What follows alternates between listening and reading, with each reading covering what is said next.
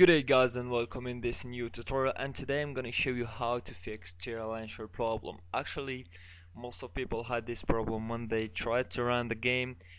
Basically the game doesn't run and there is nothing show. Expect sometimes like this when you double click many times it's show you this message.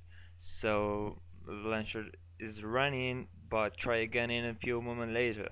So the problem actually in my PC is working fine, but if this doesn't work, all you have to do is go in here to your network adapters, go to change adapter setting, and here the one they're using, if you're using Wi-Fi adapter or whatever you are.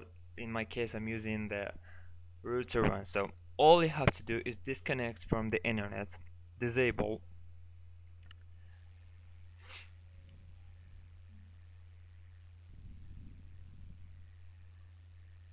Okay, when you disable the internet, you go ahead and run Tera. So it will be like this. Expect this, nothing is gonna be off. So you go ahead and enable the internet again. When you enable, wait till you receive the internet like this, and then you go ahead and wait, or press here on language.